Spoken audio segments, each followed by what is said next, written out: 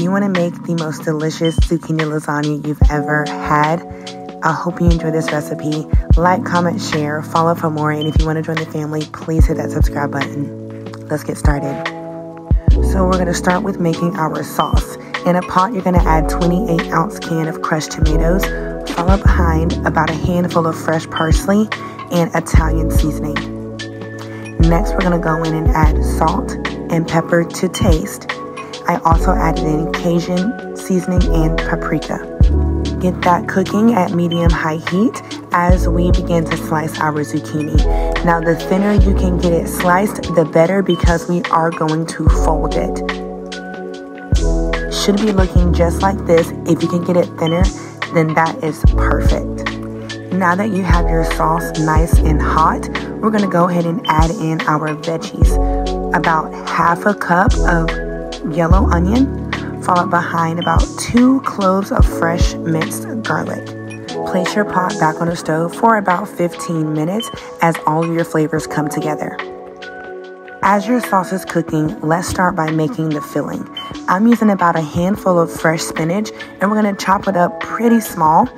And we're also going to be shredding up our cheese. I'm using Romano and Parmesan. In a bowl, you're going to add 1 8-ounce block of cream cheese, a handful of your shredded cheese, your spinach, and you're going to mix that in along with salt and pepper, 1 tablespoon of fresh minced garlic, a little bit of parsley, fresh green onion, as well as 3 big tablespoons of ricotta cheese. Now we're going to start by filling our zucchini, so watch closely as we build it. We're going to kind of build it in a crisscross pattern. This is going to make sure your filling stays on the inside and you're not going to have a bunch spilling out all over your pan. I am using a watermelon scoop, which is perfect for your filling to ensure that it's not going to spill out, and it's also going to be fully encased in your zucchini. Since I am making a small dish, 5 to 6 of these will be plenty enough, and you can absolutely play around with it to make you more. Now we're going to move on and start placing our sauce in the bottom of our baking dish. You want to make sure that you're coating the bottom fairly well to ensure that your zucchini will not stick to the bottom of the dish. Now that you're done, start by placing your squares side by side all on the bottom of the sauce, and then we're going to take our leftover filling and begin using our watermelon scoop once again to put little dollops on the top.